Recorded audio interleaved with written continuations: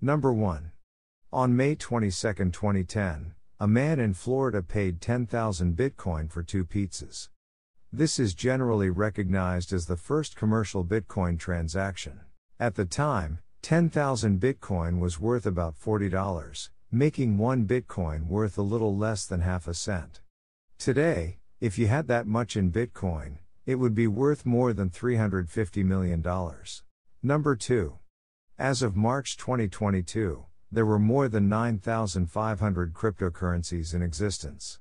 While you can't buy them all on an exchange, they are out there, some of them requiring their own wallets. The main difference between a solid-state drive, SSD, and a hard disk drive, HDD, is how data is stored and accessed. An HDD is a traditional storage device that uses mechanical spinning platters and a moving read/write head to access data. SSDs are newer, faster drives that store data on instantly accessible memory chips. Until the late 2000s, when you bought a new hard disk drive or personal computer, your hard disk storage choices were limited to size and speed, perhaps 5,400 or 7,200 rotations per minute. Today, when you buy a new PC, you have 2 very different options. You can get one with an SSD or one with an HDD. SSDs have, in recent times, become the go-to storage option for a lot of computer users.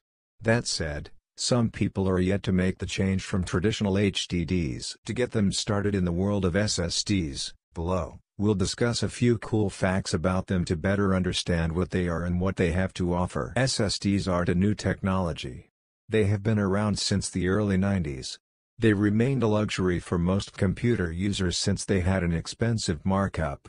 Because of recent advancements, however, they have grown more affordable. The 2.5 inches SSDs are shaped similarly to conventional HDDs, albeit a little smaller.